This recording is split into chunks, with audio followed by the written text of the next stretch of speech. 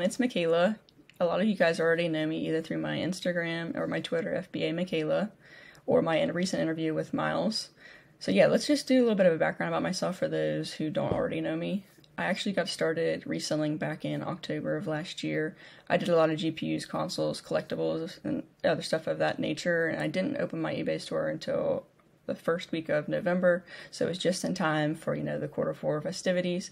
I ended up selling a few toys on eBay, and at the time I had a friend who had a giant eBay store, and he also dabbled a little bit into Amazon, and he kind of introduced the idea of selling on Amazon.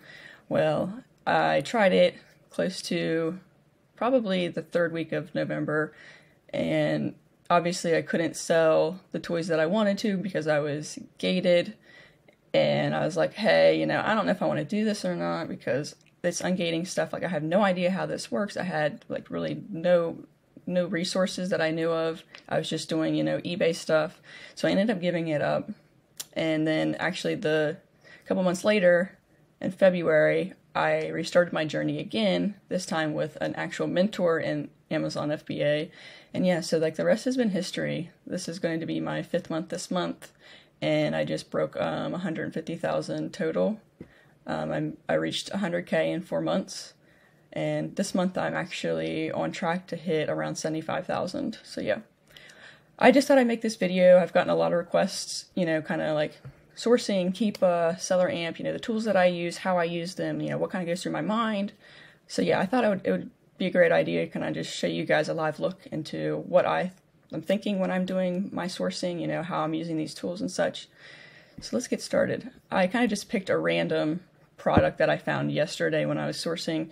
As a lot of you guys already know, the sales were banging yesterday, so I found a lot of good stuff. And you can just start with anything, any category, whether that's, apparel, shoes, grocery, makeup, like health products, whatever you're gated or ungated in, or want to try to get, ungated in, it works.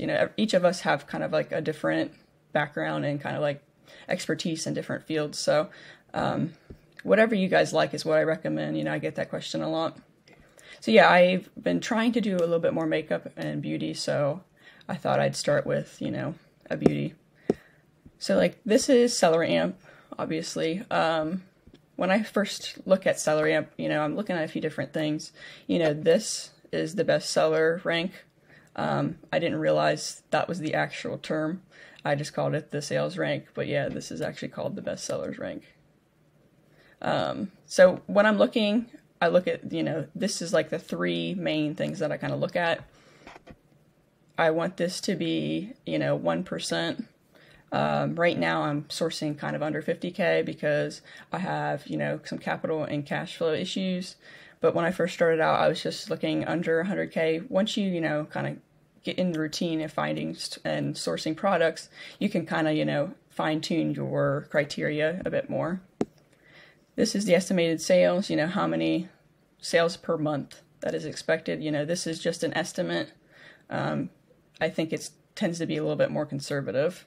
So this is actually a really good tool because I tend to be a little bit more conservative. So having another conservative source is really helpful for me. Here's the max cost. Obviously, that's what you're trying to get under when you're sourcing. Here's your cost price, your sales price, profit, obviously, and ROI. Here's the alerts tab. If it's a hazard, a dangerous good, it's maybe an oversized item, whatever, you're going to see this pop up right here. And then obviously if you're eligible or not, this will come up yes or no. So this also has a really good chart, I guess. I tend to look at, the 90-day, and you can use this kind of as a guide, as the buy box. So the last 90 days, it is averaged around, 26.95. So that's really good to use as kind of like a baseline. And then it tells you a little bit of everything else, like the lowest FBA, the lowest FBM, the estimated sales. And then here is the alerts tab like that I was explaining before. This is kind of a version that's broken down into more parts. And then here, is the Keepa chart. You've got, this is the price, and then this is the seller count at the bottom. Then you've got a profit calculator. You can switch this back and forth between FBA and FBM, and they just added this recently, the small and light.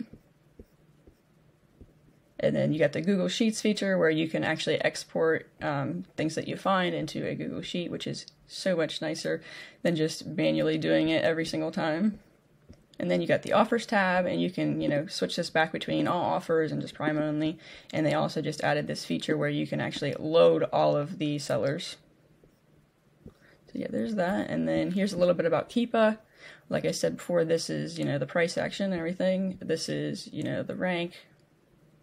And then this is obviously the seller counter as well. So yeah, I'm just going to kind of go through this as if I was, you know, looking to buy this. So first things first, BSR, I see that's under 50,000, which is my criteria, which that makes, you know, the cut. Estimated sales, it's about 226. Like I said, it tends to be a little bit more conservative. That's checking out, you know. Another huge thing is Keepa. I'm a big Keepa girl. This right here, as you can see, it is pretty stable. It doesn't really fluctuate a whole bunch. With anything on Amazon, the price is going to fluctuate at least a little bit. You just don't want to see like a massive, you know, decline in your price action. So, and then here you can see at the background, it tells you the rank as well. You can see the rank has been pretty stable, and it's remained under about 65,000, which is pretty good.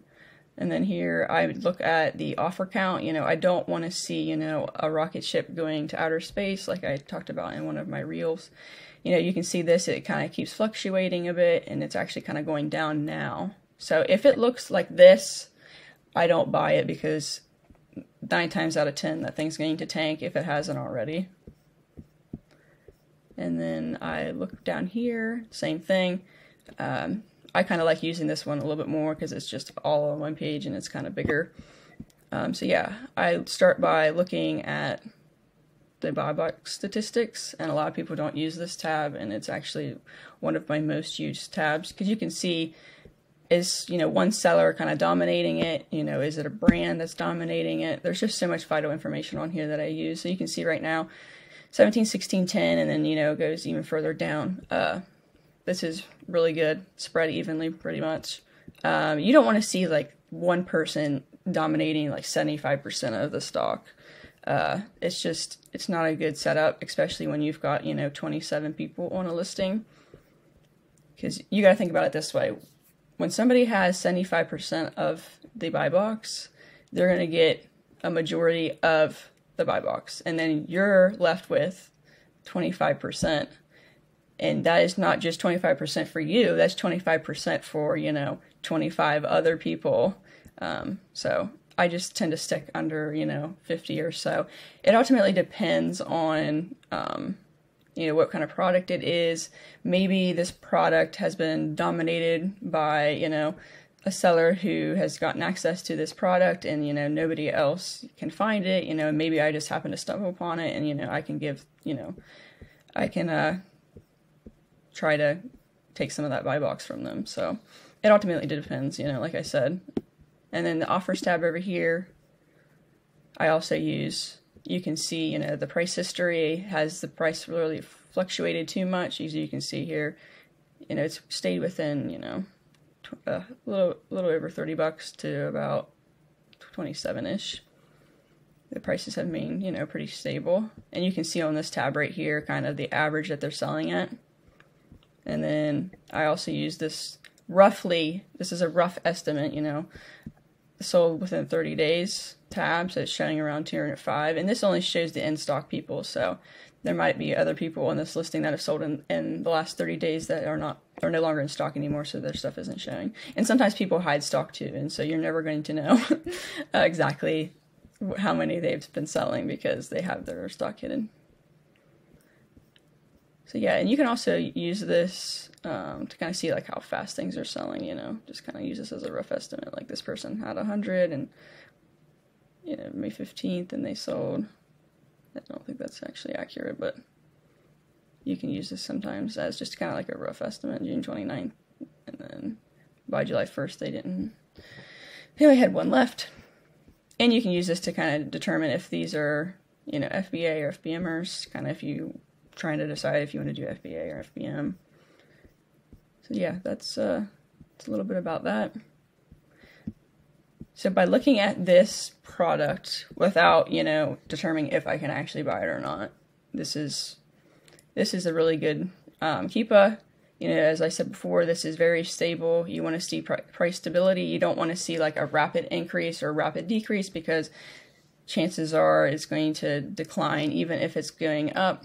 I don't like to buy on price spikes. I like to stay consistent. I like to build that steady foundation, and this is an example of a very good foundation. And like I said before, the seller count is really important.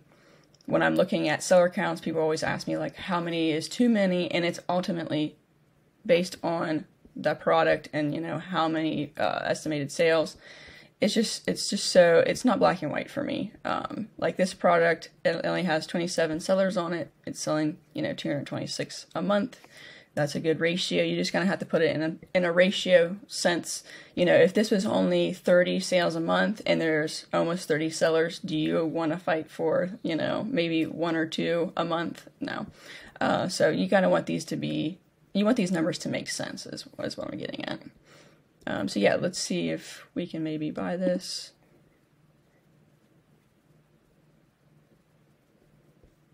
So you can see here, it's like the mini version. Yeah, it's probably the mini version, and this is the regular version, as you can see. So yeah, maybe if there's a good sale or whatever at Ulta, they do run frequent sales, so maybe that would be a good purchase at one point.